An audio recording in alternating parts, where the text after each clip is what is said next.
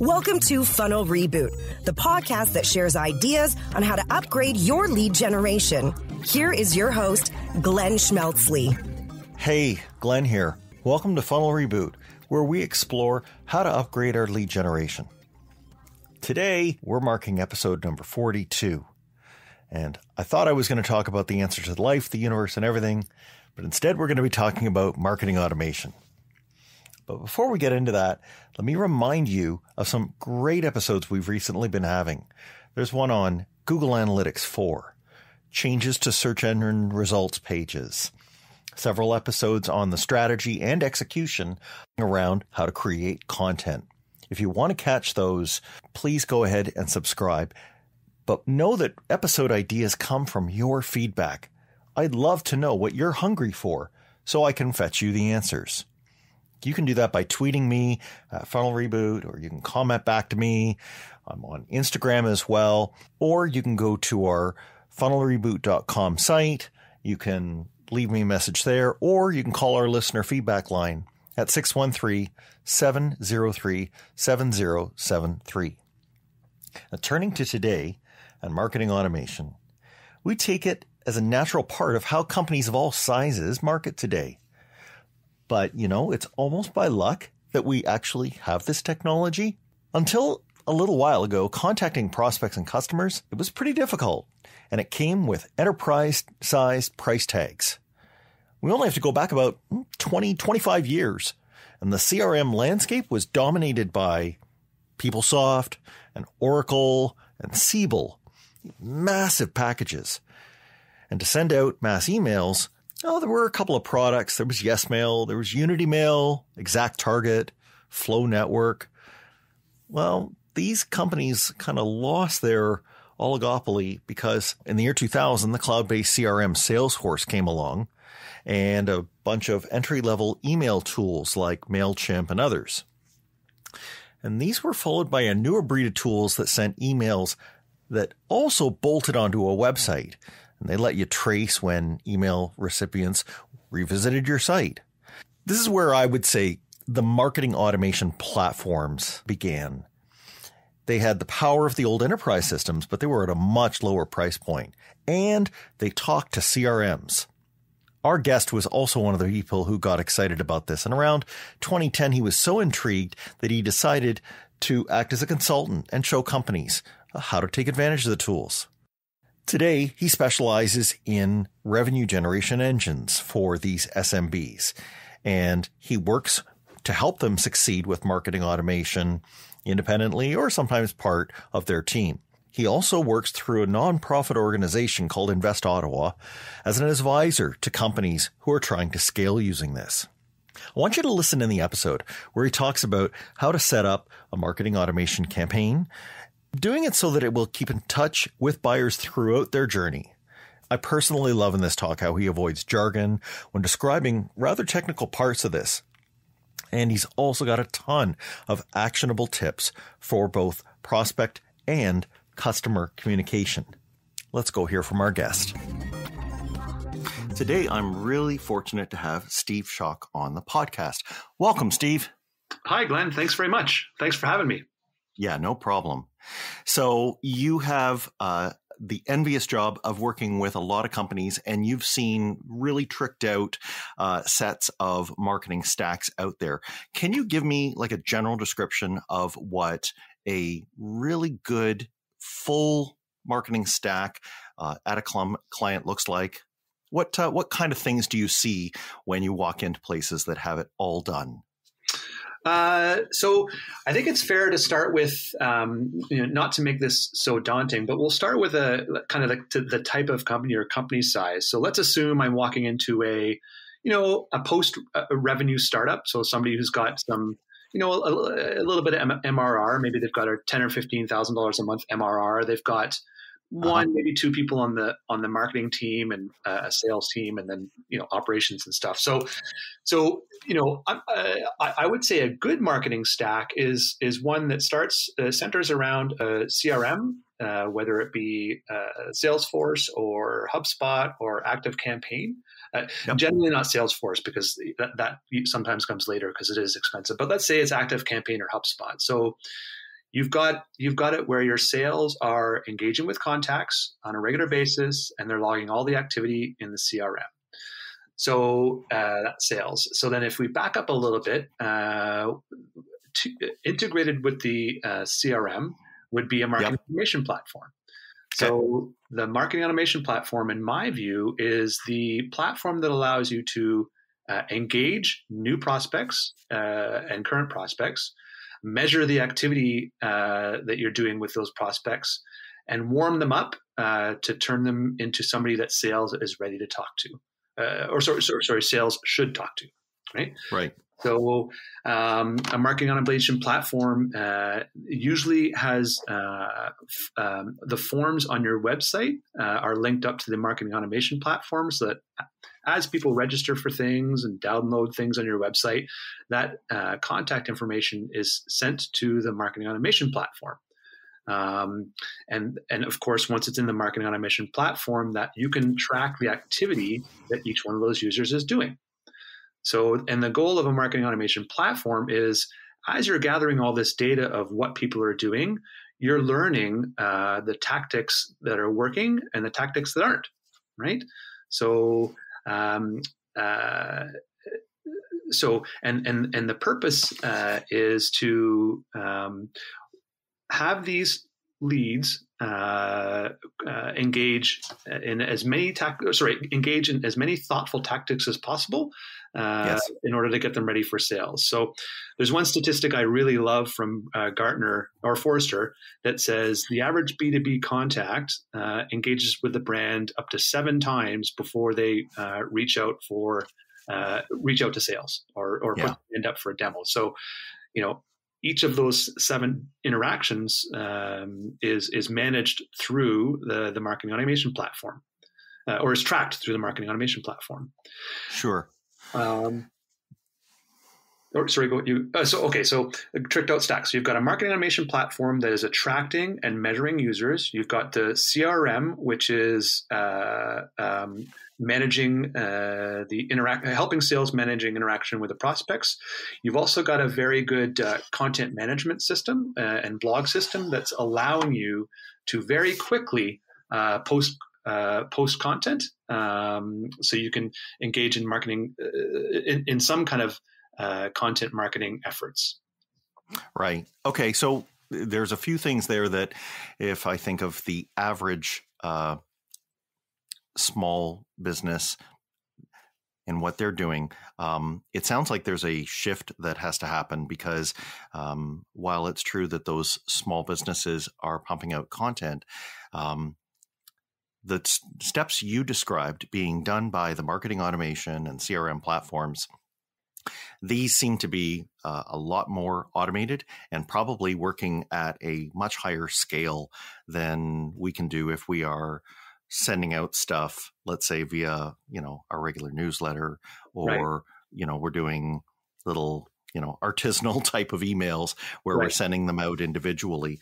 And that seems to me to be one of the key distinctions between where marketing is just pumping out stuff as fast as it can versus the scenario you describe, where they're really helping sales. Like, sales is noticing that those 7 touches have happened, and sales really just has to do qualification and, preparing the opportunity to close. Right. Yep. That's exactly it. So how do we get there? Like, if people have heard this and they see gaps between where they are now and where they were, can you suggest, what logical order people might do as they take this on? They can't attempt to do it all at once. They're certainly not going to get the budget for it, especially if they don't have an MRR at the levels you're suggesting. Right. So, how do they make sure that at least what they're doing each day is progressing them towards this big picture that you've painted for us? Right. So I think that, it's really funny. I just finished with another company doing this exact situation. They just started last year, and they just got a marketing automation system. So what I like to focus on is an automation, and everybody's heard of a drip email campaign. So I like to set up plan for 3 different automations. The first automation is an automation to attract prospects. So it's between a 4 and 8 email sequence or automation. Yep. That's so that concentrates on getting prospects, and usually, let's say it's a SaaS platform. Let's say it's driving to a free demo. So that you set up one automation there. The second automation I like to set up is the free trial conversion. So once they've requested that demo or they're in that free trial, we do that 14-day automation to move them to a customer. And then the third automation you do is when they're a customer. So there's a 4 or 5 step automation that you build to make sure that they know where to get help, some of the resources they can get to, maybe some of the upselling that they can use. So it's you break down the barriers by just thinking about those 3 different automations. And to be funny, I actually like to do the middle one first. The middle one where you're converting free trials to paid, because if you drive a bunch of people to your free trial and you're not working with them while they're in free trial, the conversion rate to paid is going to be low, right? Yes. So let's worry about converting free to paid first, and then let's worry about attracting people to the freemium, and then we'll worry about the customers. Okay. So you've got. So that makes absolute sense. And I say this because I, in my day job, interact with a lot of companies that are a step before that at the, lead generation and prospect generation stage. And what I like about this is you're getting a reliable, let's say, demo to close ratio. Yep. Or if you don't have a SaaS product, maybe it's a qualification like an MQL to a close. So at least if you have assurance that that number is going to be reliable, you can then say, well, I can afford to then go and get this many fresh, signups. Right. And I have a good idea of how many of those signups will be qualified, or I'm going to figure that out. But I know from qualified down to close, that number is solid. And I've got some forecasts, right? I've got a model that I can use. And if the model is hitting a certain threshold, I win. Mm-hmm. And if it's not at that threshold, I still have work to do, but I know what done looks like. Yep. And the really happy benefit out of that strategy, Glenn, is the fact that you're exposing some of the weaknesses you might have in your free trial process. Yes. Right? We all talk about these moments of delight you have to have. So you have to have these aha moments for the users in the first, minute, hour, day, and 5 days of the trial, because with every day that goes by, your drop off increases. So forcing yourself to go through that free trial automation exercise to send messages and hopefully react to what the user's doing in the trial, it really makes you think, is this the best way to go? And then once you just said it, once you have that free trial process converting to where you want it to be, then it's time to start sending the users with the prospecting campaigns to the free trial. Right. And see how well they react. Are they, are you getting more people like the people you've already closed? Exactly. So if you're helping sales by doing this, and you're trying to move, along, you kind of painted the picture of it, maybe even being done in several quarters and thankfully not years. Right. What do you have to start looking for with what you have? I mean, let me paint the picture of the kind of early stage company that I see. And one of the things that they start off with, and they don't even realize that it's backwards from where they have to end up. They'll take something like a form that they put up on their site, and they receive somebody, filling in, let's say, to, download something or maybe get a free look at something.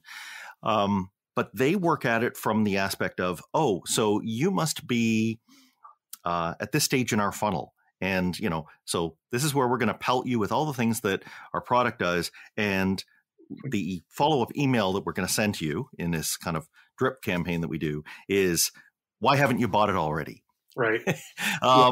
And, that to me, it seems like it's treating everybody the same. And some of them, like in your Forrester example, maybe this is touch number 1, maybe it's touch number 6. So how do we start to think more about what is important to the prospect, and how do we build automation that is respectful of that and doesn't just treat them like they're walking into, our zone, our funnel, and that we're automatically squeezing them into a mold that they might not fit in. Right. Well, I think it. At the end of the day, what you're guiding to is that you have to know your prospects when you're communicating to them. So yes. So instead of talking to everybody the same way that comes to your website or tries to download a free ebook or whatever it is, it's working to find what segments is your product best suited for. What segments do you know are you most intimate around, whose needs you're most intimate with, and possibly procure lists of these types of people or scrape the internet to get these types of email, so you can build a drip campaign or an automated campaign that speaks to the needs of every one of those. The needs of that target audience versus just spray and pray. I would much rather work with a client that will send 300 emails to a very specific target versus 10,000 emails to a much wider audience, right? Yes. Yeah, totally. Yeah. And in these segments, do you always expect them to be something that you can explicitly get, like, a number of employees or revenue, something like that? Or do you sometimes treat segments as something softer, something more like, well, if we wrote an ebook about this pain point, then, and that person responded strongly to that, then they're in our segment of people who care about this, right? And we're kind of almost, we're blending in a little bit of things that are implied about them by what they've done, how they've behaved, not necessarily, well, we know this about you, right? Right. Do you find that we have to kind of step out of our comfort zone and get into some of those fuzzier areas for us to use segmenting properly? I think, Glenn, that's an area that you need to graduate to. Okay. I don't think new companies that we're talking about here that are just embarking on it, I don't think, first of all, they won't have the body of data to be able to make those decisions on kind of implied segmentation. But what we like to do is to say, this is where we want to get to, right? So the first year of communications will be explicit targeting by job title, by geography, by company size, whatever it is. So that you can get a body of knowledge and learn how people are reacting and to what they're reacting. And then you can do more implicit profiling. And see, that's one of the great things about marketing automation is that you can set up, this is what marketing automation is leverages. You can go to a specific asset or a specific page and you can see the types of people that those pages are resonating with. So you can see, you can just to ask the marketing automation system who spent more than 2 minutes on this page in this section, or who visited this group of pages more than once, and you can determine what different segments of users what's resonating with them. And you're also speaking a marketer's language because that allows you to do a little bit of testing. So if you're not sure and you have maybe 2 subject lines and you want to see which one does a good job, or 2 different types of ebooks, then, grab each group. And we know it's not going to be highly scientific, but having, a small group that you send something to and then a small group for something else, looking at, that's how you build that body of data, right? Right. Exactly. You touched on a very, very good point there. Everybody that's a marketer are going to, always talks about A/B testing, but I would hazard a guess that it's one of the things that's very rarely done by people. And I think when I speak to my early startups, just ingraining that there's a few things you want to ingrain in an early startup. Number one, use a CRM, get away from Excel. Make sure your sales is using a CRM to record names and interactions. Number 2, A/B test as much as you possibly can, at least at minimum subject lines and subject lines, period. And then if you've got time and as time permits, open up your A/B testing. But that's something we all have to be very good at doing. Right. So let's dive for a second into, because I can just hear some listeners scratching their heads as they are hearing us say that a CRM captures an email address and a marketing automation system captures an email address, but they actually can do it in different ways. Right. And in the marketing automation case, what's at least encouraged by platforms like HubSpot and I think you said ActiveCampaign is that it's the website visitor who fills in that email address, that it's not necessarily populated by an internal email, right? Because CRMs can do outbound email, but really, if you're using marketing automation, the best way to use it is to collect those emails inbound. Can you just take us through what that distinction is and what a marketing automation system is doing that's different? Right. So I think the easiest way to describe it is the marketing automation system is used by marketers, obviously, and the CRM is used by sales, right? Yeah. So there's, it's either a shared database. So there's one single source of truth. So there's not two duplicates. It's just both systems go off of the same database of names. So as you say, somebody registers registers to download something, or hits, requests to subscribe to your blog, or even, the marketers upload a list of names from an event when they happen again. So they go to that central database that is seen by the marketing automation system, and that can be seen by the CRM. But generally, once that name is new, that's when marketing automation happens. That's when you identify who of your new names is going to start getting an email series, or who of those new names you're going to do a DM piece to, and you're measuring who of those new names have been to what pages. So then after the interaction. Well, okay. So right on that, I'll stop you just because we want to make clear that marketing automation, what it's doing there, if I read you right, is it knows the IP address of the person who has connected, and it has taken kind of the analytics, the behavior of what they've been doing, what pages they've been on, and it's marrying it with an email address they gave you, right? Yep, exactly. Okay. Yep. And like that is, for people who've only ever seen CRM, this is like a new and exciting world. Yes, exactly. And we don't really have to worry too much because this is legal. So HubSpot, so marketing automation, everybody's probably heard of a cookie. So they quote unquote drop a cookie on everybody's machine, and then they can correlate like you just said, Glenn, that person with the activity. Yes. Perfect. Yeah. So now let's say that they sign up and you want to start sending them things. Just as a practical matter, what's your take on whether that email should be written as if it's from some corporate entity, or should it be from a person?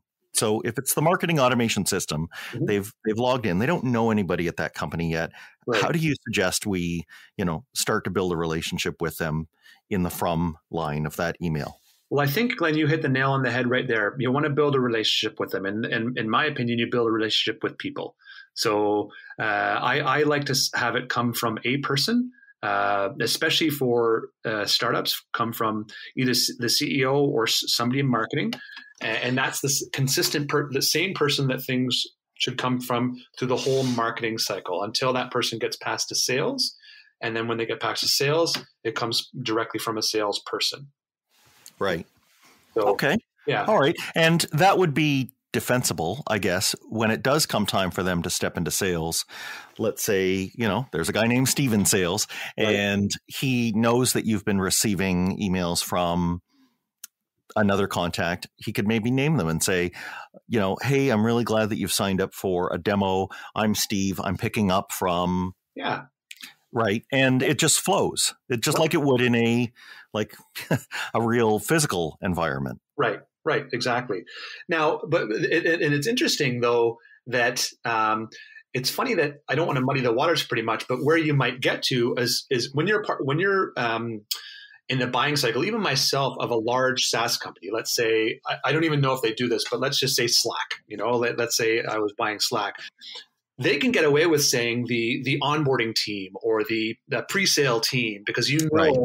they're a giant company and you're probably not going to be talking to Glenn in sales, right? Good point. But smaller is intimate, is, and then you maybe get to a place where it's more, less one-on-one. Sure. The common element is I, as the person reading that, am left with, I'm in good hands, right? Exactly. That's the, like, you're telling me, just sit back, relax. We've mapped this all out. We know where you're going. We've got you, right? And so that handoff, it's a smooth handoff. Yeah, you're right. It doesn't have to be a actual name, but it's got to be a good handoff. You can't have, 5 different people emailing all at the same time and having that person, wonder, all right, which one of these people am I supposed to talk to? Oh, exactly. Yep. Let's kind of talk about that a little bit. That might be a good place to mention one thing that a lot of people, when they open the hood of a marketing automation tool, really find it daunting, and that's workflows. But maybe you can, in really plain language, just take us through, and maybe there's an example we've already covered here where it's actually being done by a workflow, so that people can really get their arms around it. Yeah. So there's a couple different names for it. It could be a workflow. It could be an automation. It could be a drip sequence. So these are the types of names people call them. And really, at the end of the day, marketing automation is, the sequence is you define how a person should enter the sequence, what happens during the sequence, and how it comes to a close. Okay.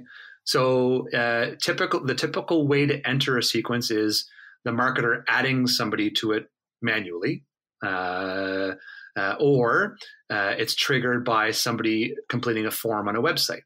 So let's just take a very simple marketing automation sequence. So let's say the entry point is somebody completing the contact us form on your website. So HubSpot or these other marketing automation systems, they just sit there waiting for that to happen. They wait. And as soon as somebody signs up, completes the contact us form, you can program the automation to say, send them a thank you email, and we'll be in touch. And then so there's 2 steps then. It's waiting, and then it's sending an email. And then you can, for instance, let's say you wanted to follow up with them in a couple of days to maybe rate the quality of your service or something like that. You can add a delay to that automation. So you're telling HubSpot or the other wait 3 days before you send the next email. And then so the marketing automation waits 3 days, and then you tell the automation which email to send, and it sends that email for you. So and you keep making those automations more and more complicated as you need to, but the essence is tell it when to act, give it something to do until it's got nothing else to do. Right. And that is, you can get more complicated. I guess the only other part that people will want to know is you can branch these things. So it can start to use logic. If they, let's say, responded to my last email, instead of sending them a reminder, just pop up a notice to the salesperson, saying, okay, I'm done. But you're right. At its heart, that's all it is. And how do you guide people on taking what they maybe do today manually and moving it over to a workflow automation? Like, it sounds really that as soon as we think about the way that we've been interacting with people manually, we can just figure out a way to mirror that inside of the software. Is that it?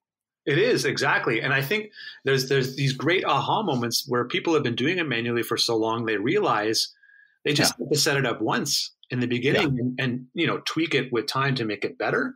But, anybody, sending out an Outlook campaign or a MailChimp campaign, 4 times and it's not going to be consistent. It's because it's just, people run out of time. You send one day and you wait a week, you send another, and you're probably not reacting to what they did before. So maybe you're sending duplicates and 4 weeks long. Oh my God, I got to start that campaign again. It's just Right.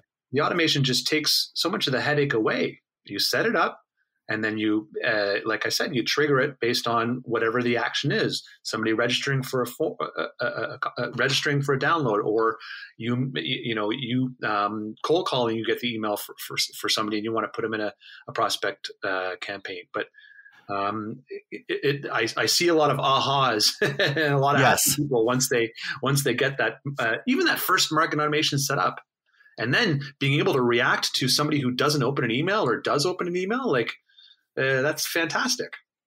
Right. Just think of even your savings in terms of the time you get back and how much quicker you could respond to people if you weren't mired in having to send all of those transactional things, those, thanks, I received your renewal notice, or, just to let you know, we've got this coming up. If those were taken off your plate, you'd be able to, when a real person says, hey, I have a question, you could hop right on that, right? Yep, exactly.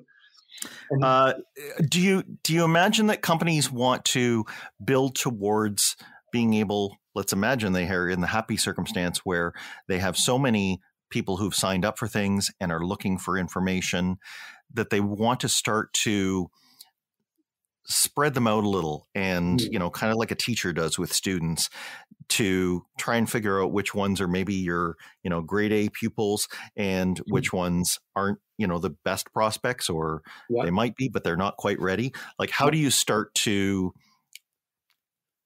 do that? And what is the best way within marketing automation to try and, even hold off some before they get to sales? Because I think what happens in the early days is sales gets everyone, and that can turn sales off because a lot of those people aren't ready. Right. That's you're this is a very good question you bring up, and typically you don't have to worry about what we're talking about here for a little bit until you've got a few sales, or you're running out of cycles in your marketing and sales team. But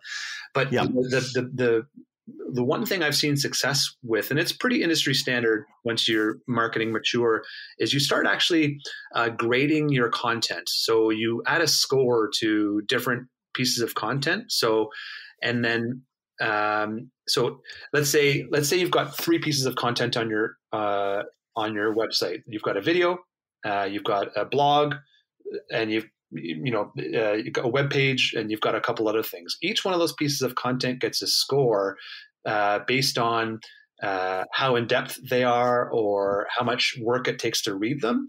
And what you do, as everybody interacts with your website or interacts with your emails, they get a score for everything they do.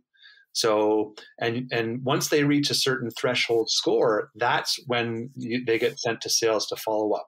So let's take a very simple example.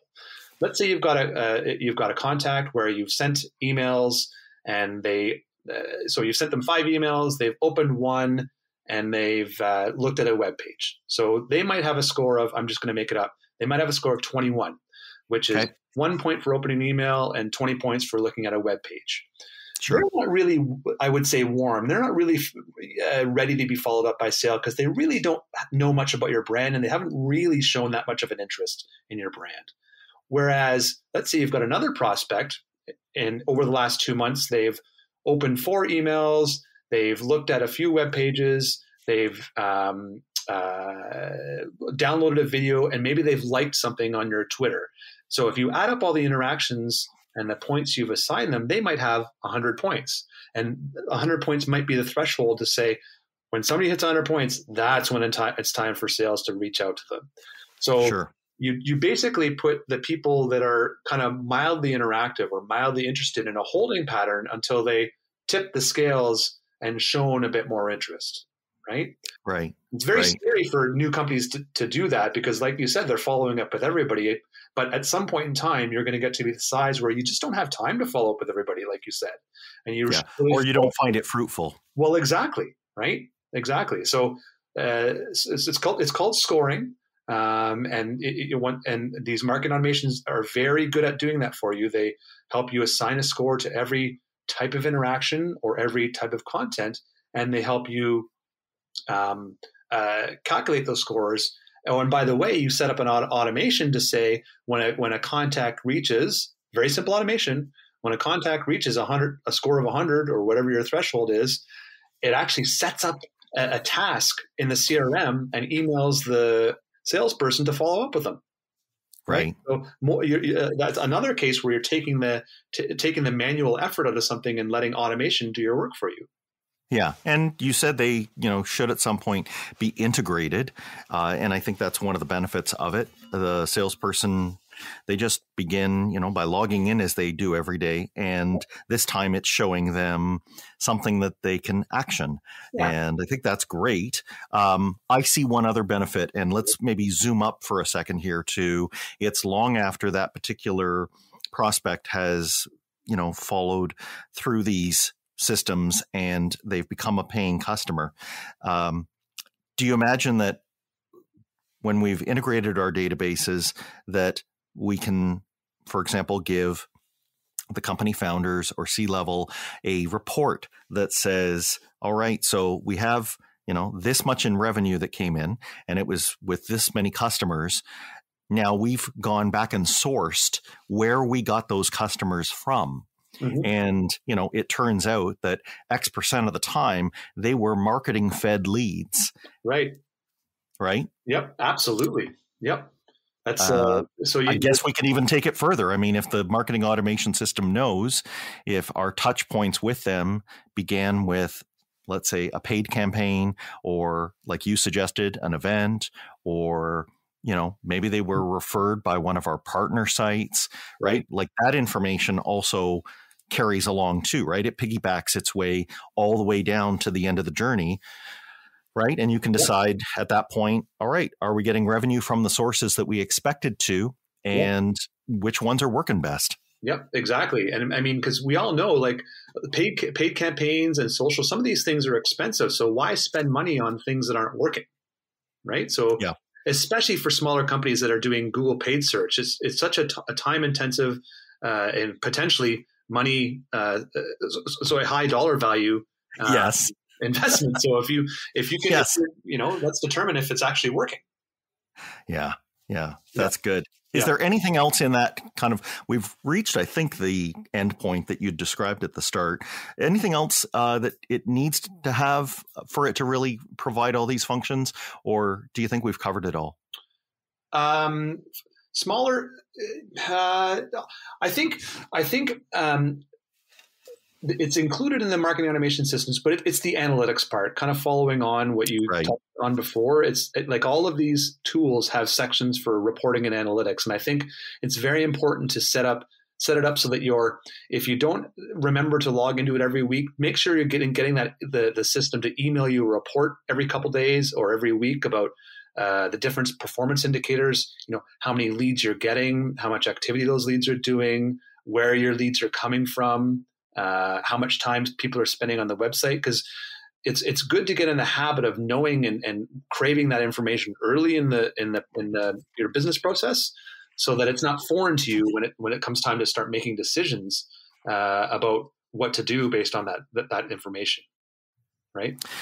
Or if I maybe put it on its head, if you do have people who aren't that close to this and maybe who are, not automatically going to keep plowing money into marketing and sales quarter after quarter, they need to have an answer of, all right, well, tell me what's working, or if it isn't working, tell me how you think you might tweak it so that it can work, right? And analytics is the solution there. Yep, exactly.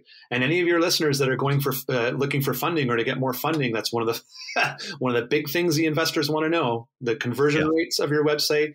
What's working, what's not working. Exactly what you said. So it's you position yourself much stronger if you're intimate with that information, and you don't answer the question with or back to you. You mean that doesn't work? Okay. I'll take your word for it. So Steve, I am curious. I mean, you know a whole lot about this stuff. And so I'd really like to know if you could take me back and tell me kind of, how did you come to be this person who can be a consultant to companies, who have whatever amount of automation that they do or not, and help them build out what's actually going to be providing them with a good, solid, tech stack. Right. How did you end up here? What were the pieces that led to this? Well, I think, back in whatever year it was, by memory will serve, maybe 2010, 2011, when seemingly there was only 6 marketing technologies out there, when there's like 40,000 now. I just remember being in a couple of meetings and talking about Salesforce and talking about trying to integrate MailChimp. I remember getting butterflies in my tummy, excited about, okay, let's find a solution. How can we integrate these? Okay, so let's get the developers and let's get the marketers. Let's get everybody in a room to make sure we're, you're getting what you need and I'm getting what I need, and we can actually get this done.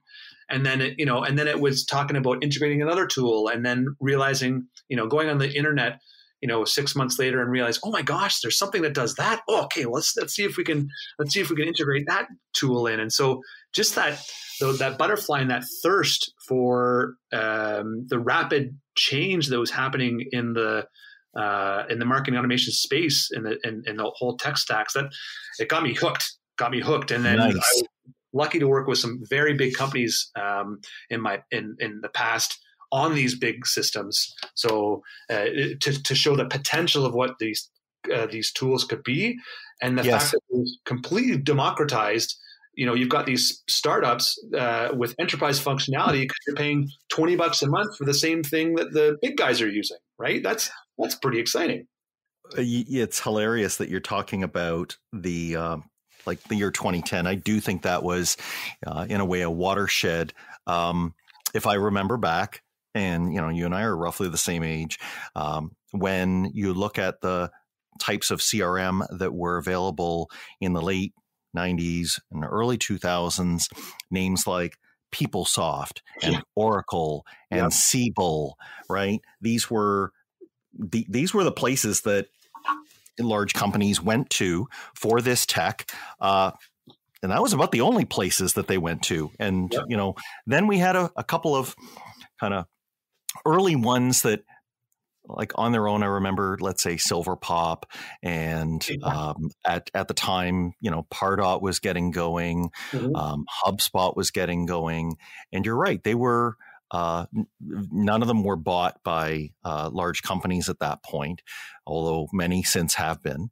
But they were trying to explain how, like, every company could do what these companies who'd had these massive systems before were doing. And I agree with you. It kind of democratized it, didn't it? Yeah, it did very much. And thank gosh.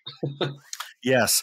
Well, and so let's talk about kind of the glue, because I think there's, we always talk about people, process, and technology. So on the people side, is it fair to say that up until 2010, you mainly had to have a lot of IT strength inside your company. And that mattered whether I need to distinguish it. Even if you had, let's say, people who are building a SaaS product, you have to have people slaved to your marketing automation or CRM system back in the day, because it needed that amount of care and feeding, right? Absolutely. Yep. Yeah. And so, Steve, you don't have an IT background. I don't either. But so I think one thing that's really interesting here is there you are in 2010 and you're saying it can be done, ... I can do it. Like, it's not that heavily technical as the past systems were. People like me can do this. Am I reading you right? Absolutely. These systems are built for marketers, not programmers. Right. So that's why you're seeing the shift in big companies. The owner of these platforms isn't technology generally anymore. It's usually marketing. Yeah. Right? That's the shift that kind of started to happen in around 2015, 2016. So you're right. So I'll bring up the Spider-Man line here, because if they are built for marketers and marketers are now given great power, what comes with it, right? Great responsibility. Yeah. So, like, from that point on, do did you see yourself as having the responsibility to try and find a lot of companies that need this stuff and to try to say to them, look, you can do it with what you've got. You don't have to have, a boatload of people or a boatload of money to do this. Yep. Absolutely, Glenn. You're absolutely right. They say you eat an elephant one bite at a time, right? So you don't go into this. You don't go into this kind of stuff expecting to boil the ocean and do all these complicated automations. Just like I said, simply start with if you've got a free trial or you've got a demo, just start with that. Trying to convert the free to paid or the prospect to paid. Right. Start there and just keep. Yeah. And it's a good. And it's also an important distinction, and I hope I don't tick off any of my good engineering or technology friends who are listening by saying this, but the difference between it being in the hands of a marketer versus an engineer, the engineer will gravitate to, oh, look at all the things I can do. Mm-hmm. The marketer will look at it and say, what does my boss expect me to do? Right. What numbers am I being held to, and how do I drive those targets? Yeah. Right. And so I think you having the marketing background, because I take it you've been doing marketing for years and years and years, and then saying, okay, well, this is a new tool, but it's a means to an end. Right. Yep. How will it progress my user? How will it increase my user experience, the user's experience in their sales journey, in their journey to becoming a customer, right? And when the user wins, the company wins. The company wins. Absolutely. That's very good words. I think that kind of covers it, Steve. Is there anything else, any maybe last thing that you want to share that you would encourage anyone who's, no matter where they are on this journey, just one thing that they should maybe try to keep in mind as they're moving along in their marketing automation? Try to be as thoughtful and personable and approachable in your communications and the content that you write as much as you can, right? Like at the end of the day, you need to create a connection with every user. So versus, instead of doing a quick email or a spray and pray to a lot of people, like they call it, just sit down and think, what's in it for the user? What's going to move the needle on the user? Don't necessarily focus on just getting a call back. Worry about disseminating some thoughtful information to the user. And if you do that, it's going to work. Instead of reams and reams of content, just concentrate on thoughtful, personable, timely content or timely communication. And I mean, if they're continuing to read these drip emails, you've got more than one kick at the can. Yeah, so, exactly. Right. If you want to say a lot, go ahead and say it, but break it over 4 or 5 emails. Yep. Excellent point, Glenn. Yep. That's exactly it. That's awesome. Steve, if anybody wants to get in touch with you and, follow up with more that because I know you've only scratched the surface, what's the best way to get in touch with you? Probably through my, you can email me, at Shock and Co. So SHOCKANDCO@gmail.com, or you can reach out to me on my LinkedIn page. I'm the only Steve Shock in Ottawa. And I'll include those in the show notes. I can't thank you enough, Steve. It's been very nice to kind of hear just a plain English, level-headed. We have been talking about this technology the whole time, but at no time in the conversation has it, gone into great engineering depth. And so thank you very much for kind of keeping us at that level, because that's where we're going to really pull off what we need to do to achieve this. And, as you say, the tools have been made to be simple enough that we can get it done. So really, what's our excuse, but really just to get going and take ourselves to the next step. You're exactly right, Glenn. Thank you. It's been my pleasure to attend. Thanks very much. And thanks for taking the time to listen. Yeah, thank you. And thanks to the listener. If you have liked what you've heard today, I'm encouraging you, if you don't already, please subscribe on wherever you listen to audio. And if you could, think of somebody who would benefit from hearing what Steve and I have been talking about and share it with them. Just go ahead and, hit the share on your phone, or if you want to grab the URL from our site, pop it over to them. We thrive on having more listeners who can find out about this stuff, and we really appreciate it. And if you have any feedback, please go ahead and reach out to us We can be on Twitter, Instagram, LinkedIn as well. And just look me up at Hey Glenn S or at Funnel Reboot. We'll talk again soon. Thanks for listening. Follow the show on Twitter at Funnel Reboot. If you like what you have heard today, please consider leaving a review wherever you get your podcasts.